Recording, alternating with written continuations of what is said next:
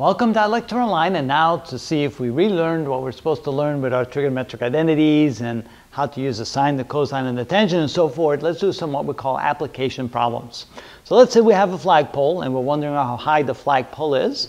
And we notice that it casts a shadow due to the sun shining down. The shadow is 128 feet long. Then we pull out a little protractor, and we check the angle, and we notice the angle is 24 degrees from the ground, from the tip of the shadow to the top of the flagpole. So from that, we should be able to figure out what the height of the flagpole is. Now notice, here's the angle theta. We're looking for the opposite side, and we know the adjacent side. So what trigonometric identity relates the opposite side, the adjacent side, and the angle? The tangent of theta. So we say to ourselves, the tangent of theta is equal to the ratio of the opposite side divided by the adjacent side. And so in this case, we're looking for the opposite side. So we can say that the opposite side is equal to the adjacent side multiplied times the tangent of theta. And so the opposite side is h.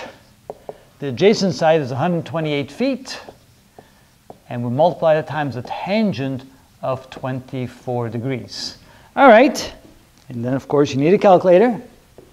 So 128 times 24, take the tangent of that, equals, and it's 57 feet. So that means the height of the flagpole equals 57 feet.